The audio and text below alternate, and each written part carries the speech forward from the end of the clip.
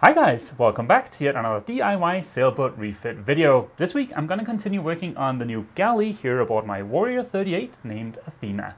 The current state of Athena represents about 4 years worth of work, including a complete deck rebuild, a somewhat extensive osmosis treatment, a new vacuum-infused rudder, and at least a partially gutted and rebuilt interior. And all of that stuff is documented in my videos right here on YouTube. Last week I built what I think is a pretty dang spiffy DIY heating solution for Athena.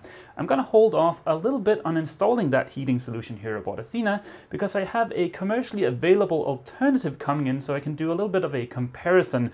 I figured that might be fun. So this week it is back to working on the galley. My original plan was to put a fridge over here next to the sink, but Ava and I have changed our minds. Now that area is just going to be storage in the form of drawers. In order for us to fit a bigger and more well-insulated fridge, the fridge has been moved to the kitchen island that's going to go here in the center of the boat. Before I can build that kitchen island, I need to build the giant diesel tank that's going to go here underneath the cabin sole. So that is a little bit further down on the to-do list. For now, like I said, it's back to the galley. Because the original plan was to build a fridge in here, I didn't make sure that this piece of plywood and the main bulkhead were absolutely parallel, and that poses a little bit of a challenge when I want to put in drawers. The easiest way I can figure around it is to build a box that's going to house the drawers. Pretty much identical to what I've done in here in the head, only much bigger, of course. Let's go to the workshop.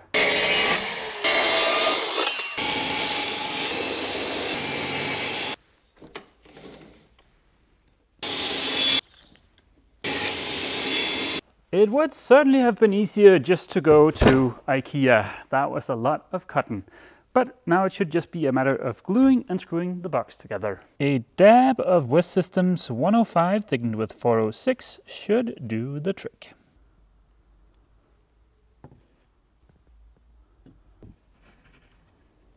The back of the box that's going to go here should make sure that everything is nice and square. Yep, that looks perfect. And yet more thickened epoxy. This is going to be a ridiculously strong box. This is going to allow me to more easily line up the drawer slides in the top section up here. I've got the back way down. Thickened epoxy doesn't require a lot of clamping force, so this should be plenty. It's the next day. The thickened epoxy should have cured enough that we can go ahead and see if this actually fits. Like a glove. You might be able to notice that there's a gap up here of about 1 millimeter and no gap down here. Now once everything is in place and the door fronts are on here, you won't notice that difference. But with the box in place, I know that my drawer slides are going to be nice and parallel. The space that's down here below the drawers is designated for pots and pans, I believe. And I'm going to build another box that fits in here, but I don't think I'm going to be able to make that full width because I need to leave a little bit of room for this conduit in here. I've already built one box in this video, and I think that's enough for on-camera boxes. So the second one I'm just going to build off camera. So let's switch topics now to how I'm going to drain these areas here underneath the galley. In the event that water pools down here, whether it be from leaks or from condensation, I want that water to drain to the bilge rather than just slushing around in here. So I'm going to have to drill some holes, but I want to protect the plywood here so water doesn't seep into it. And for that, I'm going to use a technique called drill, fill, drill. I've drilled an oversized hole, a hole that's bigger than the final hole I want. Because I don't have access to the back of this piece of plywood yet, this is going to be a little bit tricky. So rather than applying a piece of tape to the back of this to seal it up to keep the thickened epoxy contained, I'm going to have to do something like this. A piece of plastic with a string.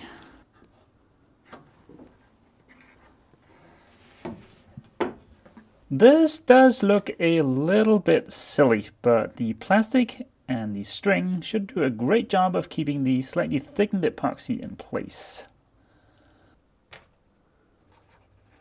Now there's one of those in each of the 3 little compartments. Once the thickened epoxy is cured, I can then go ahead and drill a hole in those, but that is going to have to wait until tomorrow.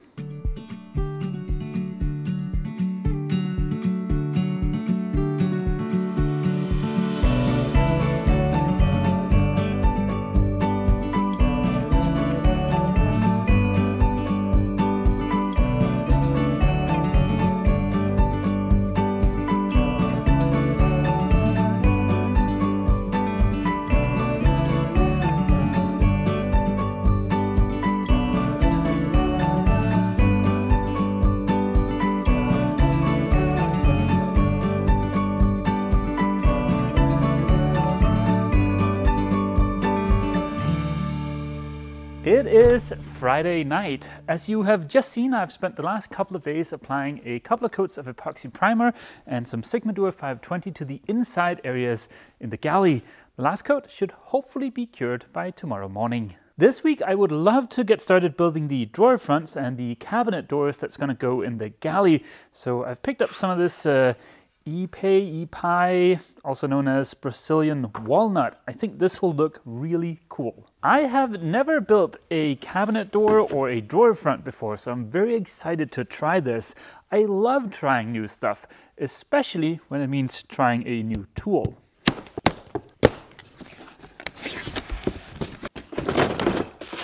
In this case, a biscuit router or biscuit jointer. Some might argue that I could build cabinet doors and drawer fronts without one of these, and that would certainly be true, but where would the fun be in that? Like I said, I love trying new things. And also this thing was pretty cheap. I think I paid the equivalent of roughly $60 US for this thing, so yeah, let's take it for a quick spin. This might not be the most sophisticated way of joining together two pieces of wood, but it is certainly quick and easy. Here is what I'm picturing for at least the bigger of the drawer fronts. It's going to be a frame made out of that Brazilian walnut, and then the space here inside of the frame is going to get filled up by slats of the same wood, and it's all going to be joined together by these biscuits. Like I said, there's definitely more sophisticated ways of joining together this frame, like for instance some kind of tongue and groove setup, but I've always wanted to try working with these little biscuity thingies.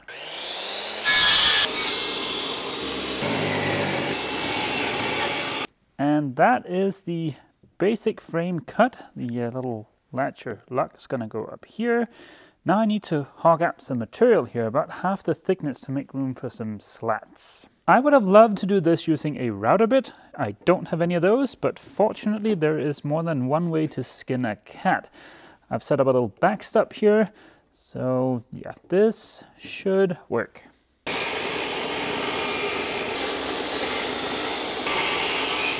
Well, that was freaking terrifying. I am not going to use this method for the rest of the drawer fronts. I'm going to have to go out and find a router bit because, yeah, I kind of like having 10 fingers.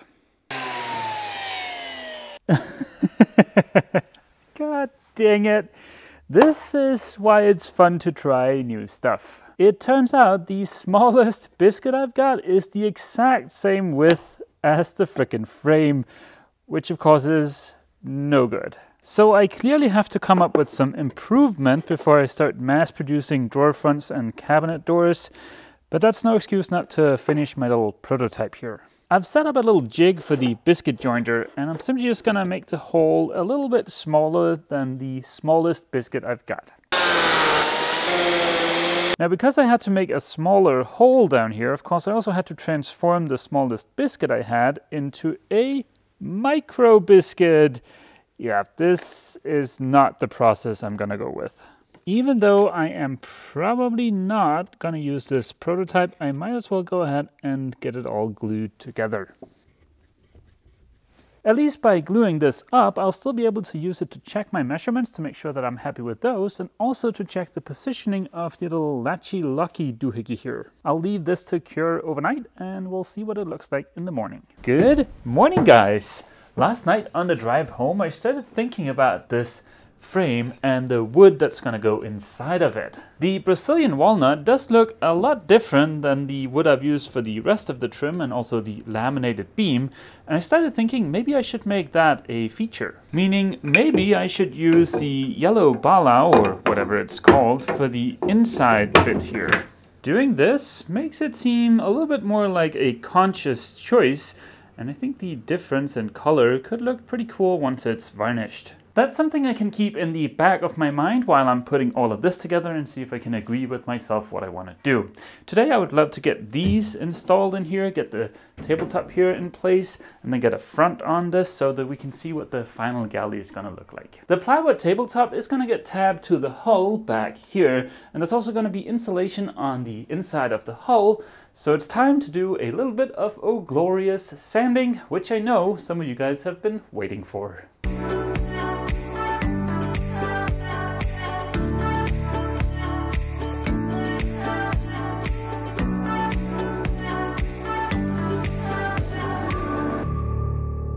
when the boxes for the drawers go in over here, I can't really easily access the inside of the hull anymore. So before I put them in, I want to put up the insulation.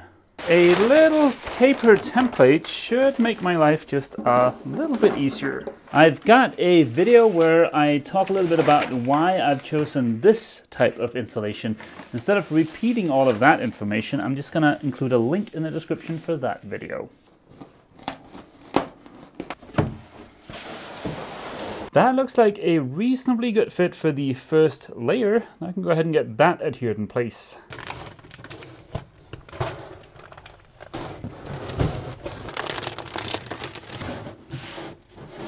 And that is the second layer ready to get adhered in place. Now this is way more than we need just to combat condensation. But like I've mentioned before, we are going to spend some time in some very cold places. So I think this is all going to be worth it in the end.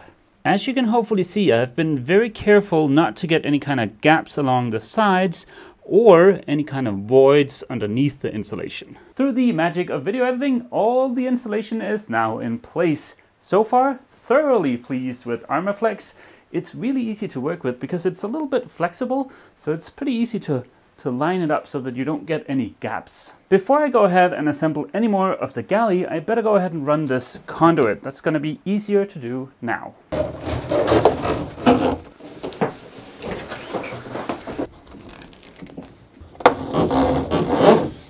I just popped into the workshop to drop off the insulation, and Martin had some oil, and look at this. I think that looks pretty dang spiffy. I think the combination of the two is a winner. I'm sure the added thickness of the paint is not going to make it any easier to get these in place. It was kind of a tight fit before.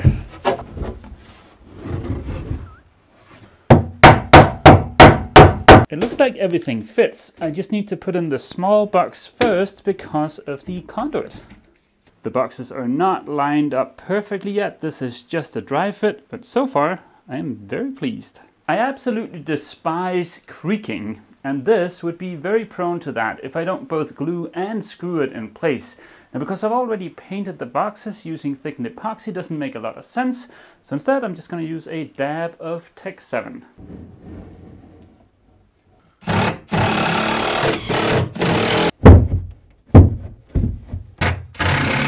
This looks a little bit messy with all of that Tech 7 there, but that is going to get covered up by the front of the galley, so it doesn't really matter. Seeing as I've already opened this canister of Tech 7, I might as well use it for the countertop as well.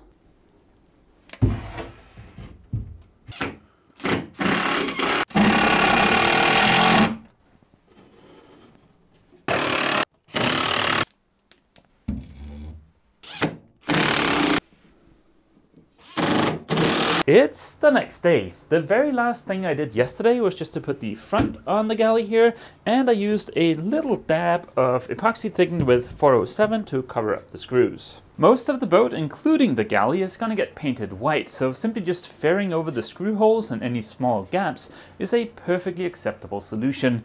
And I think the white galley is going to look super cool with the drawer fronts. So if you imagine the galley being all white and then the drawer fronts looking something like this, I think that's gonna look pretty dang spiffy. The galley, at least the bottom half over here, is basically ready for paint, but the same is not true for the area where the stove is gonna sit, because I haven't mounted these yet, and that is because I need to run some PEX tube to the faucet to get hot and cold water. For me to do that, I first need to finish the vanity in here in the head, and I think that's on the to-do list for next week. The only thing left on my to-do list for this weekend is to get the tabletop here tabbed to the inside of the hull. In this case, I can set up the work area where I'm wetting out the fiberglass right next to where I'm putting the tabbing in place.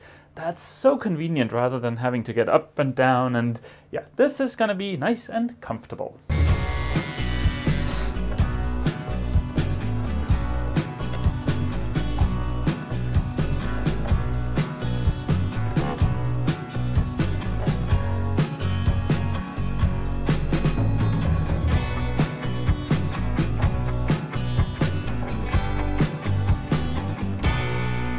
And that is the tabletop all glassed in place. That means I'm also ready to start building the little cabinets that's gonna go behind here.